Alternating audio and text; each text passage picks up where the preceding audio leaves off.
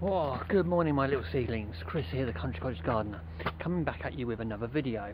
And this all stems from a lot of comments I get on my Instagram. If you don't follow me, I put a lot of projects up on there that I don't necessarily film. I'm going to apologise now. I'm working along a very busy main road and it's been raining all morning, hence the snazzy jacket. Anyway, a comment that happens quite often is, how do I fit locks onto garden gates? And I tend to use a Yale type lock, so it's a cylinder lock, put it onto garden gates. Anyway, I'm installing these driveway gates here and we're putting a latch rose, which I'll show you in a minute, and also a lock as well. I'm also going to be putting a couple of drop bolts on here. So I'm basically just going to show you in this quick video how I install them. Let's fling the camera around and you can have a little look at some of the tools you're going to need. Right, okay, so let's start with this gate lock. This one's made by Perry, but you've also got one by Gatemate. Basically, they're the same thing. And you can get them in 50mm or 70mm. So, or it might be 54mm. But anyway, 50-ish and 70. So you need to check what is relevant for your gate. For a garden gate, it's the 50 one, because otherwise you'll have this bit sticking out at the end of the gate and it looks terrible.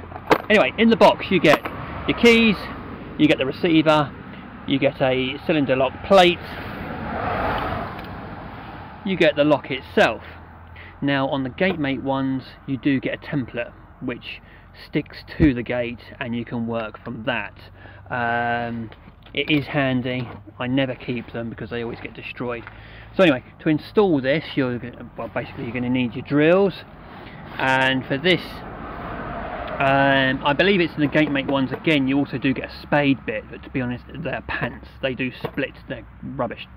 So I like using these types of drill bits. I picked these up in Aldi, and a whole set of them, I think was saying like £7, and they've been an absolute godsend. Absolutely fantastic. Anyway, I think this is a 30mm, and you can see it just about covers the cylinder. You can go slightly bigger on it, because you have got a little bit of forgiveness on the back there, but I like to keep it nice and snug in there. And you can see the amount of keys you get with this. It's fantastic. Anyway, and then you need your relevant drill bit for your screws. Again, in the Gatemate ones you seem to get your screws with it, but I wasn't fortunate enough with this Perry one, so I have got these kicking around in my toolbox, so I'm going to use those. Anyway, and here's the rose latch, which I'm sure you'll all be familiar with, but I'll show you for those who don't know anyway. So again, all you need is your relevant drill bit, fistful of screws for those, and that is a 20mm bit, that one, which will go for there. Anyway, let's set the camera up and you can have a little look at what I do. So the first thing you want to do is actually offer everything up. You want to make sure that everything fits and isn't going to interfere. On the other side of this gate I've got a slam plate, so you want to make sure everything's clear from that. Now the likability of having both of these bits of ironwork on your gate is fairly slim. Normally you'd have one or t'other, but being entrance gates, you want them to be secure, so this will just keep it nice and secure at the top. Drop bolts during the day, and then it can be locked if they choose to go away, or at night, or whatever. Anyway, so offer it all up and make sure you're not going to interfere with anything else. You want to be putting them onto these rails, onto these ledges. So these are ledge and brace gates. You're going to get a little bit complicated. Well, complicated. Basically, your ledges are these, and your braces are those, ledge and brace. So I've decided I'm going to put my rose on this one, and I'm going to put the lock at the top. There's enough just to miss that receiving plate the other side, so I'm going to get a small drill bit, small one, and just drill a pilot hole there first.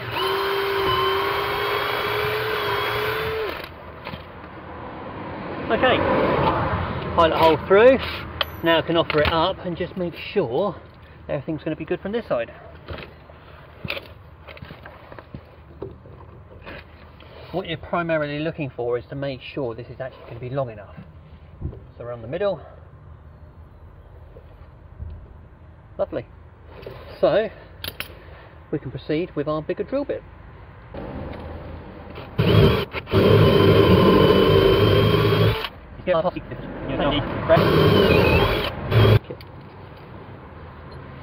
Now with a garden gate, this will need to be cut down with a hacksaw to about, well, 55mm or whatever it is. Basically goes in the end there, goes in the end there, and that's what does the mechanism. So stick that through the hole. This will be on the outside, that'll be on the inside.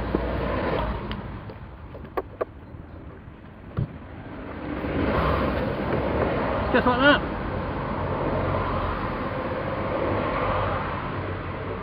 All we've got to do now is screw that bit in place.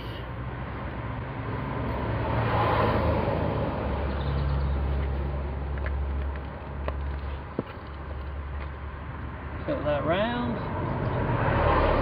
Make sure that's nice and level. Well, as level as your eye can make it. Beautiful. You can always put one in and then adjust it.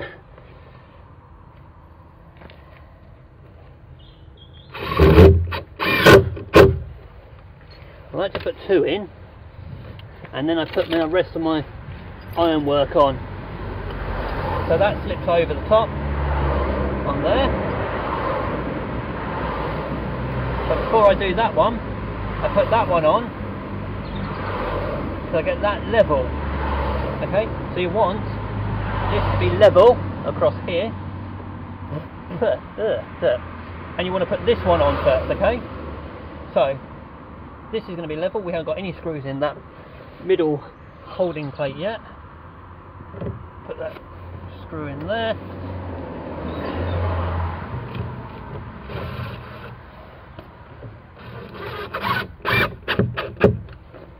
On. Put that up a little bit. Just check by eye that's okay.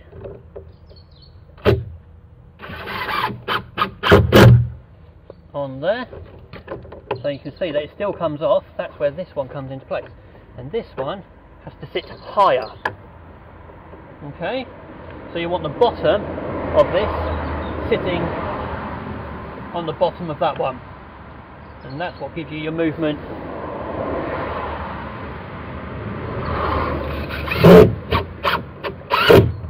On.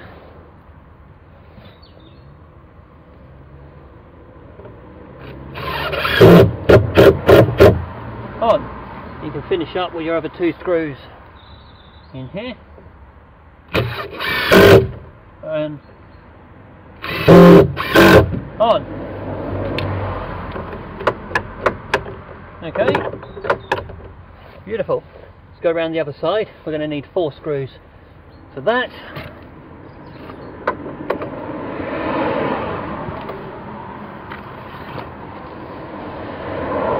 I like to make sure the rose is up the same way on this as well.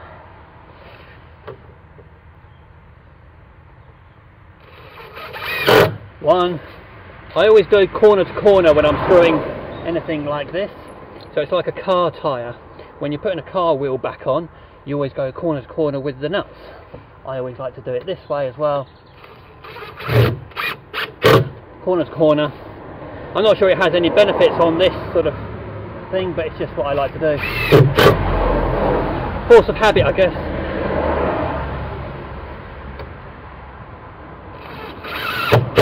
There we are.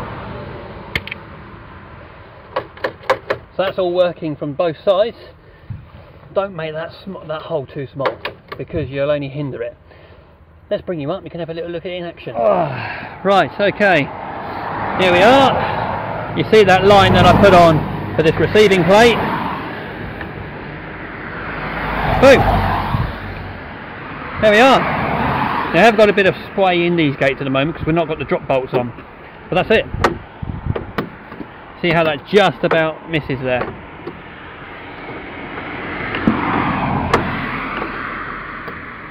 Okay, nice and snug.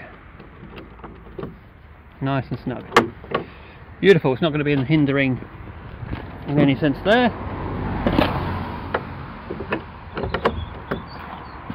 Boom. There we are. That's that bit done. We're going to put the lock up here now, so let's set the camera back up. So we've got our lock. You do have an up and a down on this, so like everything, righty-tighty, lefty-loosey.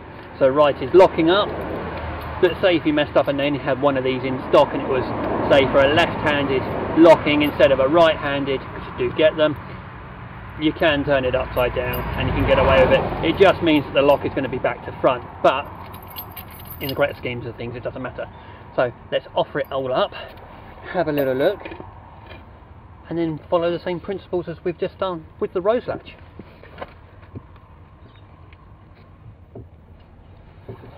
So that's where the outside of my cylinder is going to be. So there is where I'm going to go for the middle. Which middle of this latch up. I know from the outside I'm going to be missing. One thing you can do if you want to triple check is you've got your centre pilot hole, so you know that's going to be the middle of the lock. You can have your scratch plate or whatever they call this, put this over on the outside just to see if you're missing that receiving plate.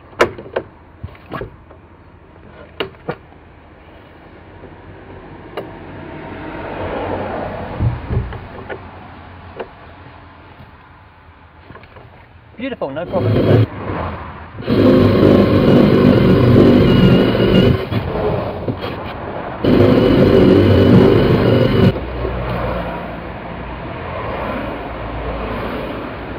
Okay, so we've drilled through. We can place our cylinder in the hole.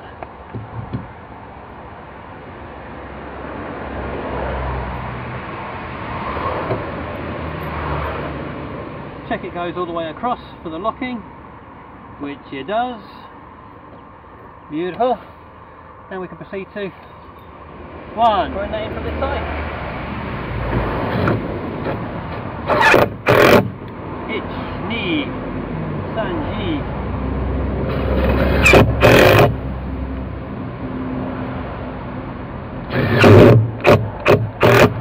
There we go. All lovely.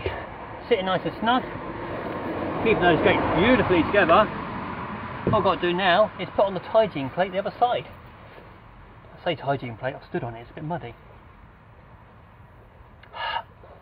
Good as new.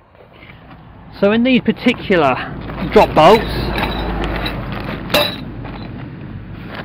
Taurus, these are very generic, but this is what you get in the pack. You've got the bolt itself, the header receiver, the in-ground bolt tidy up plate thingy-mabob. That's the thing that goes into the ground if you're going to concrete it in, and these are all receiving plates.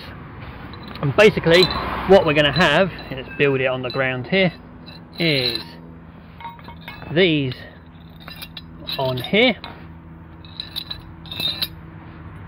This goes on the top here as the receiver. So these all set out in certain distances, like thusly. I will probably not use that one. I will probably only use two because I want a lot of drop here. And the reason we got a lot of drop is because the driveway is broken over there and a lot higher. So we're going to have these as low down to the ground as we can get. I'm literally going to have the bottom of the bolt sitting at the bottom there, and then I want a lot of drop on here. Anyway, let me show you that. Some one, two, the block. There, well done. This. That's it. Two.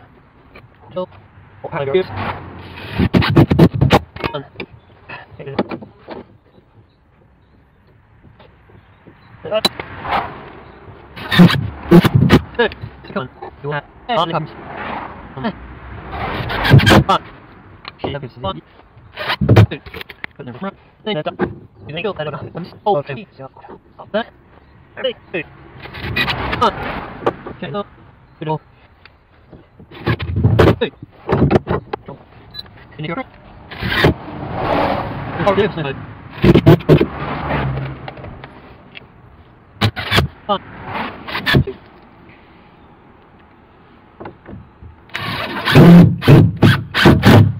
3. I can count higher than 4, but I choose not to. There we go.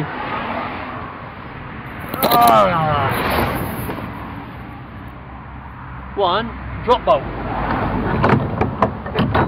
installed. Simple. Flip the camera around, you can have a proper look. I'm really rather fortunate that it's landed on those bits of mud there. But as I say, I'm gonna get a bit of concrete, scrape that out, sink those in, and that would just be the receiving thingamabobs for those, and that will just keep them nice and tight. You can see where the action goes past where the trucks go by. So there we are, a couple of bolts on there, rose latch there, cylinder lock there.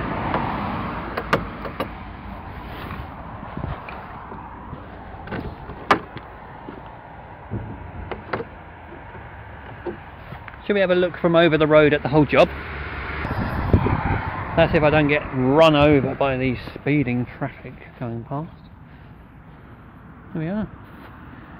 So there, little set of driveway gates that we're doing.